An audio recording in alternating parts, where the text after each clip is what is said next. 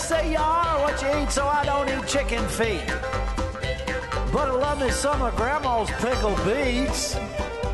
Well, cut it up, put it in the pan, throw it over your shoulder and see where it lands right here in Farmer's Kitchen. Maters, taters, beans and corn, the cows in the barn and the sheep's been shorn, kids in the barnyard chasing Grandpa's chicken. Spices, slices, cuts and dices, gonna slash your grocery prices right here in Farmer's Kitchen. Help you grow your garden good with recipes to suit your mood. Try some grub you've never tried before. Smash it with a wooden mallet. Gonna educate your palate. Right here in Farmer's Kitchen. In 10 on Farmer's Country Kitchen. We're gonna cook something good now. Hello and welcome to Tim Farmer's Country Kitchen. And hello, Mrs. Farmer. Hello, Mr. Farmer. What do we have in front of us? What is this? This, a lot of people are going to remember this. Do you remember when we rendered lard? Mm-hmm. Okay. There's one step that we didn't do. We had this up here, but you would actually take the last of those pieces of lard once it's cooked down, Right. and you would squeeze those Every last bit cracklings. out? Every bit of lard out you could get. What else did they use this for? What? Smashing berries. Okay. Apple cider. Oh. Now you see on the front there's a little hole. This actually just, if it was on a firmer surface, this actually goes down and smashes that. Now, we will attach that to something. We're going to make apple cider. That would be fun. But not everybody has one of these. Not everybody has a cider press. But I know where you can go get some, and we're going to go get some here in a little while. But look at this. This was a common piece of machinery that was in everybody's home. Really? This one is dated 1897. Now, I got to thank Mr. Crawford for this. This was his mother's. That is so neat. And they actively used this. A generation ago, this was on nobody had a doubt what that was. Right. That's really neat. Isn't that neat? That is neat. Our plans were altered a bit today because it's rainy and nasty and muddy out. Right. We did have a chance to get one cowboy cooking thing going, but we can't get our cameras wet. We can't get us wet. Right. Because we're like sugar, right? We can still eat it. We have We can sugar. still eat it. Yeah. Now, tonight, we're going to talk about the fact that people used what they had back in the day. Lots of people made cider. They had a cider press. They had one of these. Lots of people made their own cider. So in order to make apple cider, let's go right now to Georgetown, to Evans Orchard. Now, they have much newer equipment, but they come to the cider a lot quicker. I hope you bought some cider. I did. Okay, good. Now, because we have cider, we've got some recipes tonight, some really old-fashioned recipes. Plus, Thanksgiving is right around the corner. That's People right. are asking for Thanksgiving stuff, like dessert-type stuff, treat. We spoil ourselves during Thanksgiving. Yeah, we do. We pack on the calories. Because it's okay. Because wintertime's coming, and we're supposed to build up our fat reserves. Exactly. So I'm going to do that. Me We've too. got some recipes that'll take care of that tonight. But first of all, let's go see how cider is made nowadays, the newfangled way.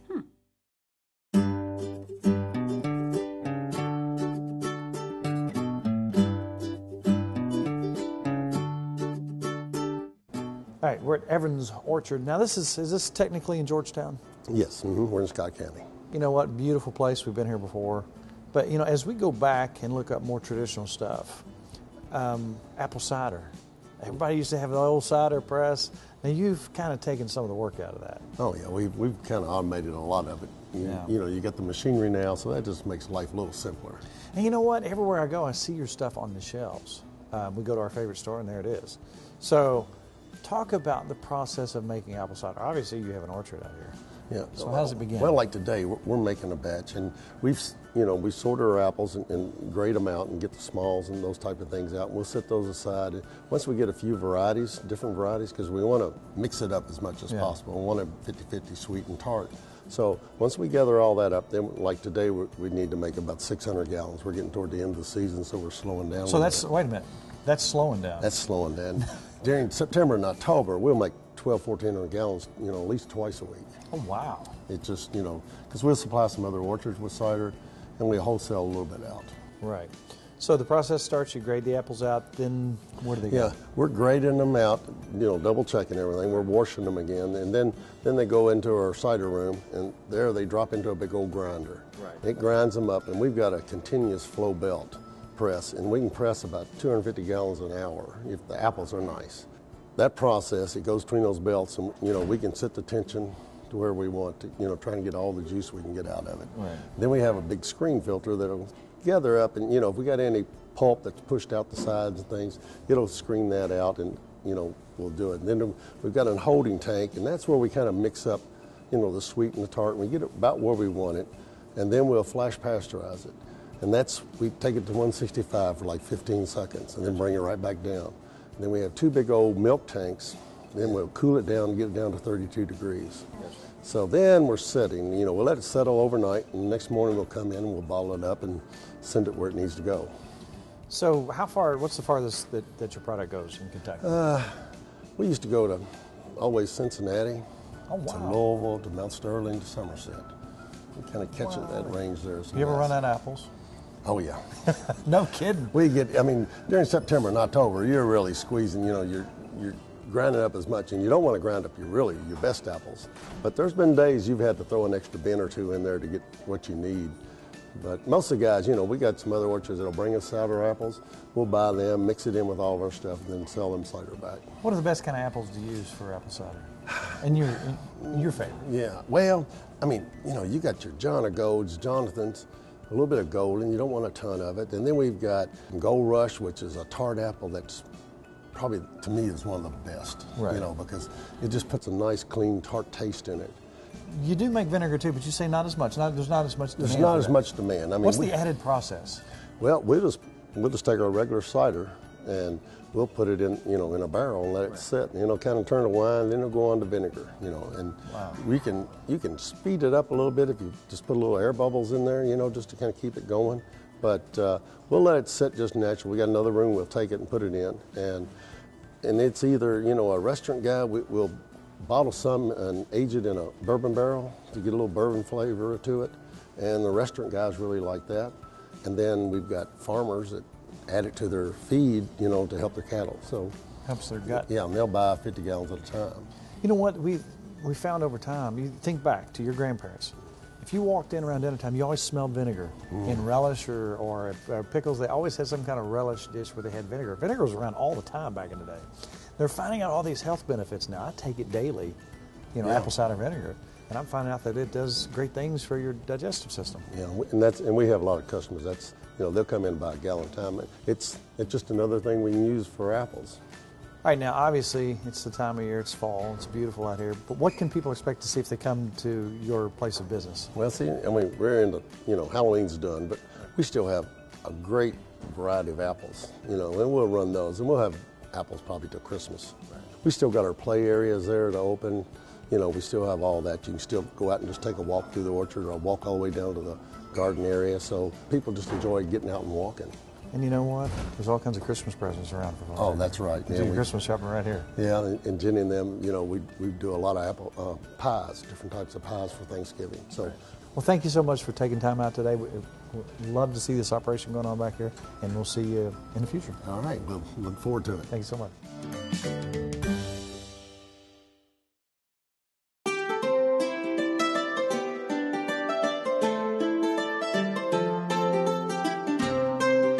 This next dish, it's old. Yes, it is. I'm talking really old. Yeah. It goes back to the 20s and 30s. Now, what pork we don't take and turn into sausage, some of the lesser cuts of meat, we do like our ground pork. Now, we know where this comes from. Right. Came off the back lot. So it's delish. And we smelled them every day when the wind blew from the west. I like it better like this.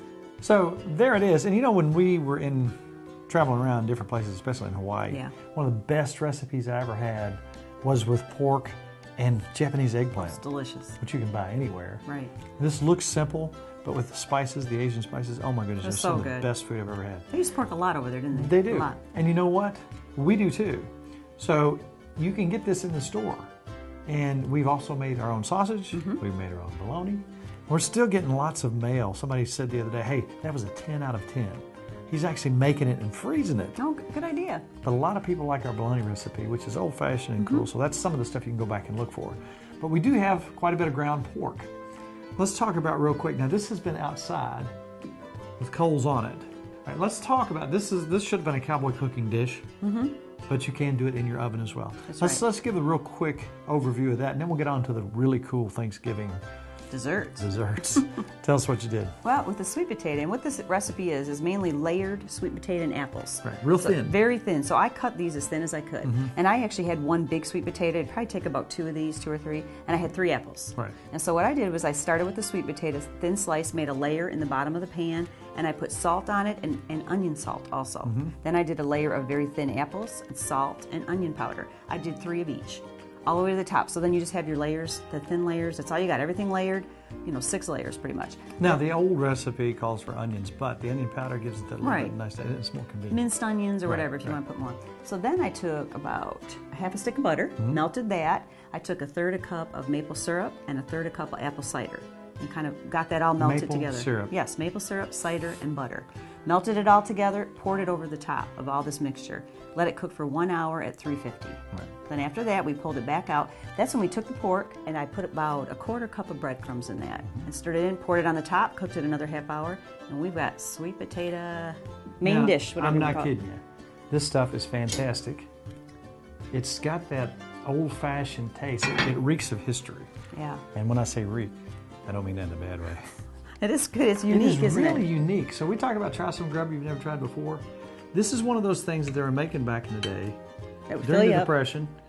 You got sweet potatoes, apples, pork. You got a sweet and kind of a sour taste going on there, and it is absolutely wonderful. And the apple cider. Fills your belly. Now that smell right there is so fantastic. I know this is not normal. You're not thinking maple syrup, apple cider, And butter. sweet potatoes, apples, pork. But please, please give this a shot. And it's a great cowboy cooking dish as well.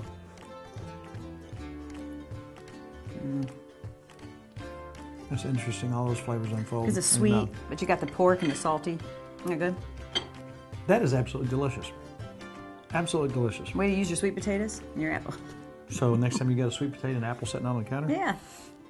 I tried to remember what my great-grandmother Parrot, I tried to remember what her kitchen looked and smelled like. I always smelled apples. I always smelled vinegar or relish. I always smelled just a hint of a match from the stove that she lit. I always, Right. just a tiny bit of gas you'd smell. I mean, I remember those smells so vividly. And I remember one time saying, "Hey, Timmy," she said, "do you want some buttermilk?" I'm like, well, I was expecting the milk taste. Yeah. So she handed this big glass of milk, and I was like, Took a jet. Did you take a big swig? oh, it was so, Yeah. at the time, it was so horrible. But she loved it. She would drink buttermilk like a lot of people drink milk. I'd rather cook with it. Now, we're going to eat all this later, I have no doubt. But let's really cut to the chase here. Thanksgiving's right around the corner. People want us to do some Thanksgiving dishes. We're inside. It's raining. We can't go outside, so we're stuck inside anyway. So we're sitting there the other day, and I'm thinking, okay, I remember an old recipe, as I was looking through these old recipes, that called for sweet potato pie. Right. But there was a butternut squash sitting up on the counter. So I thought, let's take that butternut squash and replace that with a sweet potato pie. And some pecans. And pecans. Let me tell you what. First of all, everybody's used to pumpkin pie. So what? Right. Make you a butternut pecan pie. It's a mix of everything. It's delicious. It's absolutely delicious. Let's set this out of the way and get started on that. Okay. Then we're going to follow up. We're going to have dessert on top of dessert. We got something that's just absolutely wonderful that you can't beat on top of that. We got that idea from Evan's Orchard the other day. Whenever we go over there, Kelly would always buy these donuts. You can't resist. Now, I would suggest you just go over there and get them. Or, you want to try to make them yourself? I think we pulled it off. I think we did too. Let's get this cleaned up. I'm Lardo, And I'm Burley, and we're the Moron Brothers.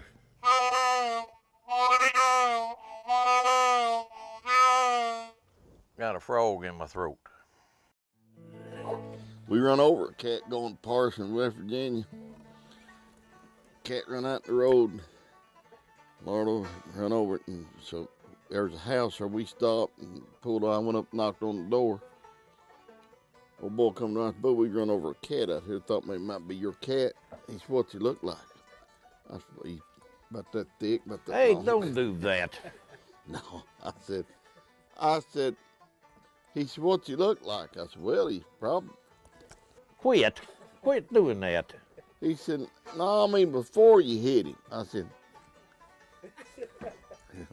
Let's do that song.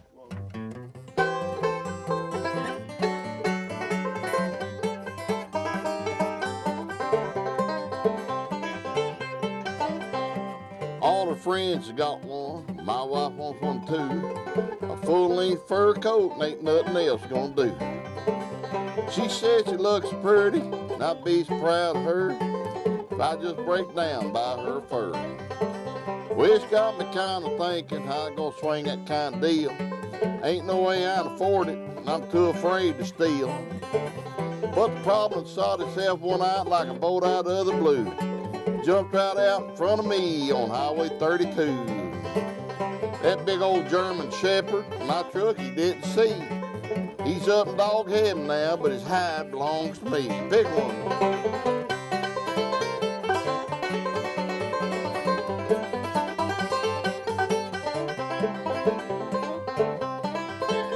Well, I worked down there in the basement 6 months every night. Mostly trial and error at first, but I finally got it right. Wrapped it up in a Walmart bag, carried upstairs to her. You all seen him eye light up when I handed her that fur. Wish puts on her new fur coat and hang from to her knees. But she been complaining lately, said her closet's full of fleas. She don't know that Fido is wrapped around her tight. She's really putting on a dog when she goes out at night.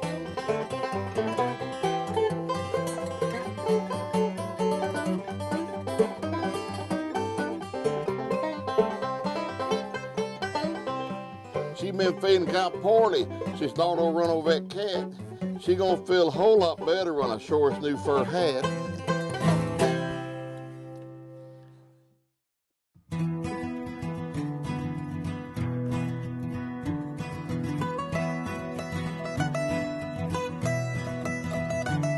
Let's move along and get this recipe rolling because this is absolutely delicious. Now you think about pecan pie. Mm-hmm. Delicious. It's got some maple syrup in it, Right. brown sugar. But man, the butternut squash has such a wonderful flavor. If you've never tried one of these, and most of you have, do a little twist on your friends this time. Instead of having a pumpkin pie, do your butternut squash. That's absolutely right. wonderful. All right, now you're going to take just enough of this to make about a cup. You're going to cut up in pieces. I obviously take the seeds out. Mm-hmm. Leave the skin on. Half hour, Boil it, so on and so forth. Think about mashed potatoes, Right. basically. So when it gets the right texture, pop that skin off, mash it up, and we got a cup of butternut squash right there. And we actually added a little butter to that and salt and mashed it up like you Like could eat mashed it. potatoes. Yeah, like a mashed potato. Now this old recipe called for like leftover sweet potatoes that you might have sitting on the plate and so on and so forth. But switch it out with this and you got something special. Let's start with the butter and let's do the butter and that brown sugar first. Get those together. Okay. Got the cream. Now let's do some squash.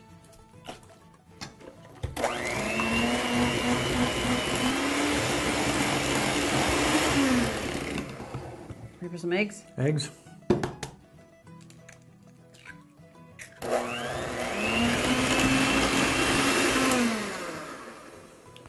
All right, then we come up with not our maple syrup, but we're going to do about a third a cup of that, right? Yep, third a cup. A little bit of salt. You know, a little salt really, when you got something sweet, it really kind of sets it off. Yeah. Let's go a teaspoon of vanilla. All right. Let's make my mouth water. Let's stir that up. Now let's go ahead and throw those pecans on if you want. Now let's preheat our oven to 425, and we're going to do that for 10 minutes. Just 10 minutes, yeah. And then we're going to drop it down to 325. I'm going to do that for 45 minutes. This is absolutely wonderful. Now we're cheating tonight, but Nikki normally makes her pastries out of, and her pie shells, so on and so forth. Lard, gotta have lard. Lard. Now we rendered our own lard, and she uses that, and for some reason, it's magic. So lard, like I said, they're finding out that it's actually very healthy. If it's the good leaf lard Right. from a pig that's been pasture raised. So pop that in the oven. That's ready to go. About an hour, we'll have us some pie. All right.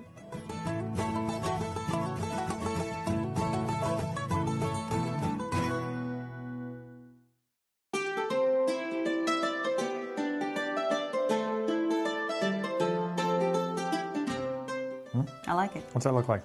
What's that look like? Donut. That's what I'm talking about. Now, this is a very easy recipe and it's very delicious. We're going to use some Kentucky stuff here. Kentucky apple cider, which we just got. L8. Delish. But this is pretty easy. Let's start with the wet stuff. Let's get 1 egg, Okay. a tablespoon and a half of butter. We're just going to whisk all this together. Let me squeeze all that butter out of my pan. 1/4 cup brown sugar. All right. We're just being decadent tonight. We're out of control. That's right. It's Thanksgiving coming up. That's right. We can These eat back. people are going to love these recipes, trust me. Half a cup of cider. All right. Boom. Now that really adds a nice taste to these. And then we're going to come up with a 1/4 cup of L8. That gives you some sweetness and a little bit of ginger flavor. Okay. Let's come back with 1 1/4 teaspoon of baking powder. Let's come back with 1/2 teaspoon of salt, 1/4 teaspoon nutmeg. I love nutmeg. I do too. And then 1/2 teaspoon of cinnamon. All right. It's all in there. Oh, that smells so good. And just like that, boom. Preheat your oven to 400 degrees at this point. Get it ready. Now, this is a non-stick pan, but we're going to put just a little bit of our Pam organic olive oil in there. We're going to get these about 3/4 full. That is the smell of heaven right there. I'm just It telling smells good. I could eat just the bed. you. All right, Pop them in. pop them in.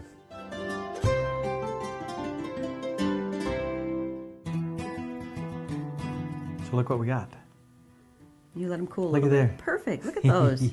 Now, if that's not like perfect Wow. enough, we got some, oh my, look at that. We've got some cinnamon and sugar right here. I like that. Wish we had smell-o-vision. This is breakfast. We shave these for breakfast. No, they're not. They're for right now. Okay. I bet the grandkids would love these. You think? Yeah, I think we should make these for them. I think we'd have to make a bunch of them or we wouldn't get any. That's true.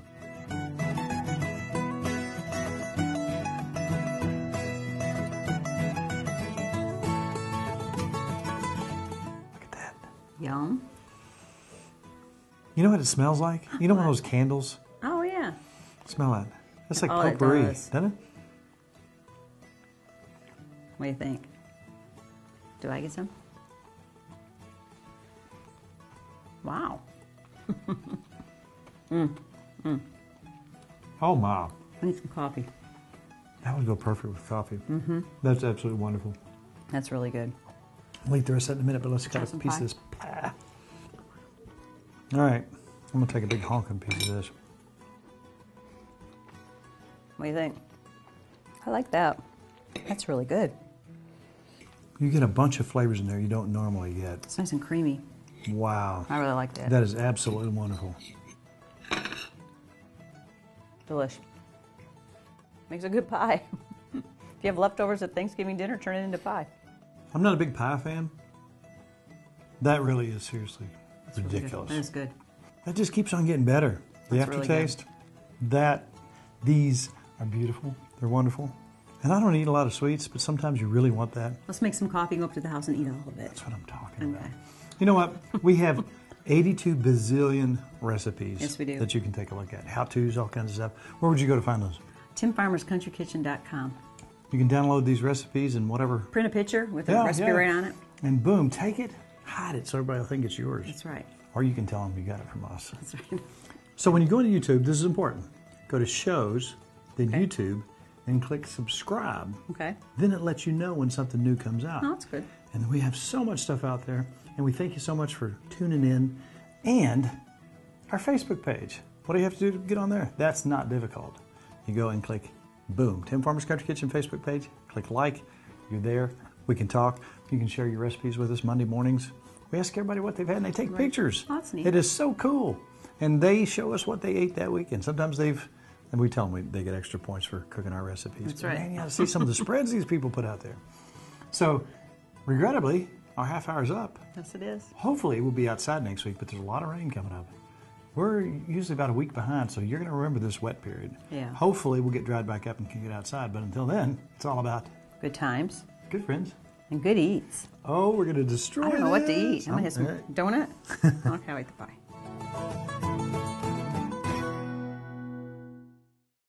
To order a cookbook, please call 502-319-0487 or email timfarmerck@gmail.com.